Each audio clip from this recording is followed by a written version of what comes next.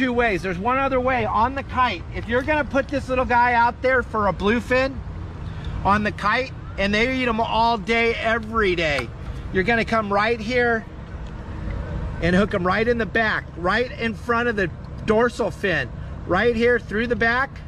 It's a nice hard spot right there. And then that mackerel is gonna set perfect in the water on the end of your kite. He's gonna set perfect in the water, and he's gonna do that flipping on the water as he's hooked in the back.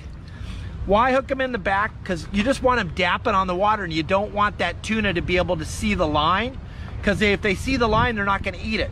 So we hook him in the back, and that way he's just bouncing on the water.